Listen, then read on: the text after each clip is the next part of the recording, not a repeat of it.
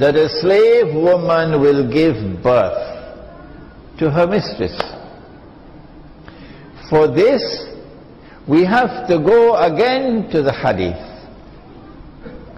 in which Nabi Muhammad alayhi salatu wasalam prophesied about Akhirul Zaman, that women would dress like men. Would we ever live to see a woman in a jacket? Would we ever live to see a woman in blue jeans? Would we ever live to see a woman with a tie? Huh? Wake up. It's already here. It's already here. Women are already dressing like men, and when they do dress like men, either they don't know of what the Prophet said, or they don't care. They don't care. No. Why? Because they're brainwashed. They're following Dajjal, and the only way you can stop them from following Dajjal is getting a piece of rope and tying them up. Why would Dajjal take women and get them to dress like men? Why? The answer is that Dajjal wants to challenge what religion and society has constantly proclaimed for thousands of years, that men and women are functionally different. Dajjal wants to say that all the prophets of Allah were wrong, and all the religions were wrong, and men, those brutes, were wrong, and we, modern Western civilization, have come to liberate women by saying to them, there is no functional difference between men and women. And so anything that a man does, a woman must have the freedom to do it. It sounds real nice when you are brainwashed. And so now she puts on the working woman's clothes, and she goes to work and faces the morning traffic like everybody else. Don't be angry with me. Don't be angry with me. I have a job to do. And she works all day like men do. And she comes home in the evening with her briefcase like men do. And she has now assumed the functional role of man in society. So she's lost her femininity. But that's not all. She's also losing her fertility. She can't have babies. When you're trying to play being a man, something happens to your body. Allah wants that the woman should have her babies when she is young, when the body is young, and the body is youngest of all and best equipped of all to make babies after she has reached the age of puberty. That is the best time. You got to have peanuts in your head to tell me that a woman is better equipped to have a baby at 25 than at 15. I don't have peanuts in my head, excuse me. And all through history, women had their babies when they were 14 and 15 and 16 until Dajjal took over. And now they're having their babies at 25 and 26 and 27. But then some of them can't have babies because the womb refuses to deliver a baby. And this is a problem, because if I don't have a baby for him, he will take another woman. What to do? So you go to a place called a clinic, fertility clinic, and they're very expensive. We're talking about a slave woman giving birth to her mistress. And you pay a large sum of money to become pregnant. And all that you try, but nothing works. Nothing works. But remember, you're earning a big income. You got a career. You got a BMW in the yard there. You're a modern woman, but you can't have a baby. I feel sorry for you, sister. I'm not laughing at you. So now guess what you do? You go to Indonesia, knock, knock, knock. Are you there? So the slave woman comes out. And you make a contract with her. If you do it in New York with an American woman, that you take her to the clinic and your husband's sperm is injected into her egg, so she can become pregnant with your husband's baby, it's going to cost you 70,000 US. You don't have that kind of money. So you travel to Jakarta or to Bangladesh, and you get the slave woman, knock, knock, knock, and you make a contract with her, and you only pay 7,000. So she goes to the clinic, and the sperm is injected into the egg, and she becomes pregnant. MashaAllah. She got a first-class baby there inside of her. She's a slave woman. But for 9 months she got to drink mineral water. That baby should not get this polluted water. And for 9 months, no GM food. Only the food that's served in 5-star restaurants. Got first-class baby there.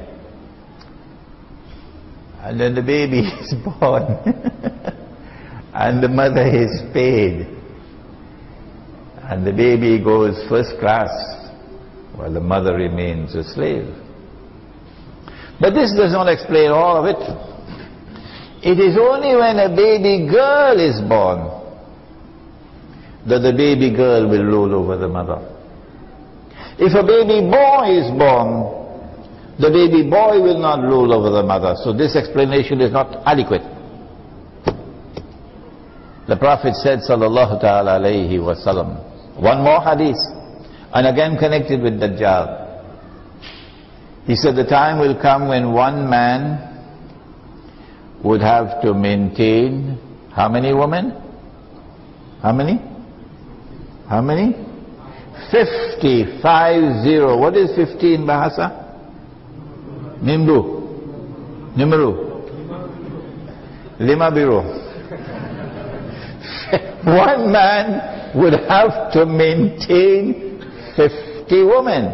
Now listen. No, go back home and misquote this hadith to your wife. He didn't say one man would have to marry 50 women. So when you go back home and report this hadith to your wife, make sure you report it properly. One man would have to maintain 50 women. What this hadith indicates is that there is going to be a calamitous decline in the birth of baby boys.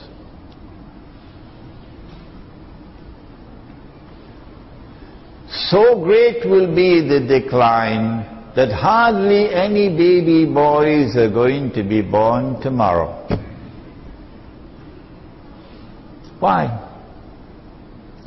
We held an international Islamic retreat in Trinidad a year and a half ago. And then we held a second one in Cape Town in March.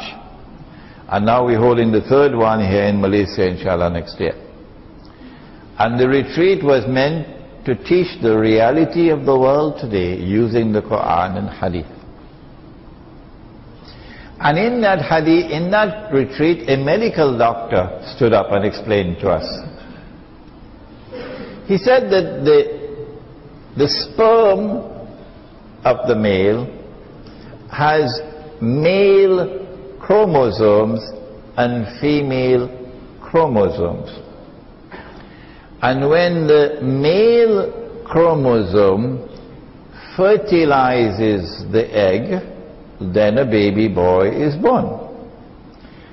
But if a male chromosome fails to fertilize the egg, then the default would be a baby girl. Aristotle said the same thing 4,000 years ago, but he said it in a clumsy way. He said in his Nicomachean Ethics that when nature fails to produce a boy, a girl is born.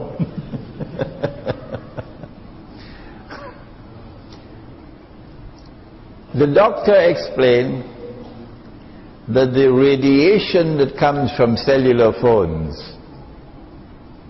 and from laptop computers, and notice where the laptop computer is placed,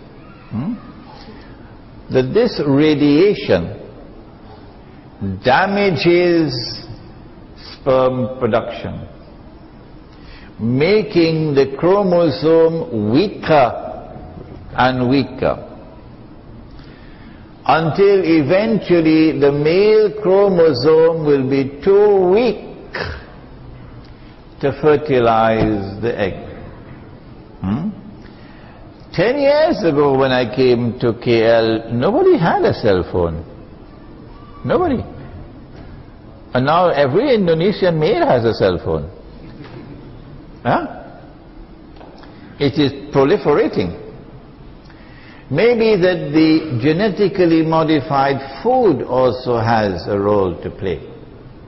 Maybe that the pollution of the environment, the atmosphere, has a role to play. But the fact is that there's a tomorrow which is coming when very few baby boys are going to be born. If you have a political system in which one man and one woman has one vote, then the majority will rule. Allah did not create women to rule. No, He did not. But Dajjal says, I'm going to make them rule. So Dajjal has given you the cellular phone. It's very handy. Oh yes, but this is the price you pay.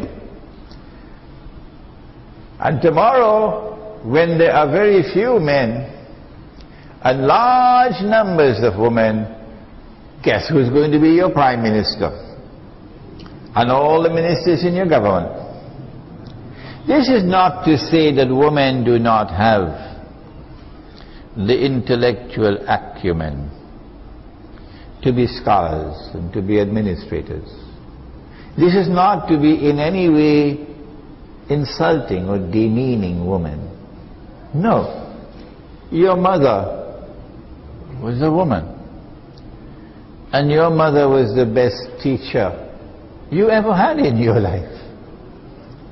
How can you speak of women as being inferior to men intellectually? Are you crazy? No. How can you speak of women being morally and spiritually inferior to men? Are you mad? Did the Messenger of Allah not say that all of mankind will stand before Allah on Judgment Day, men as well as women, as equal in His sight as are the teeth of a comb? Did He not say that? But Allah did not create women to rule. No. Allah gave them complementary roles. The night has to do the work of the night, and the day has to do the work of the day. And so they complement each other. They're like two halves that come together to make a whole. But Dajjal says, no. Dajjal says, I'm going to put an equal sign between the male and the female. And he did it, and they swallowed it. The brainwashed followers of Dajjal. And so now, it is only when a baby girl is born that she rules. And if a baby boy is born, he does not rule.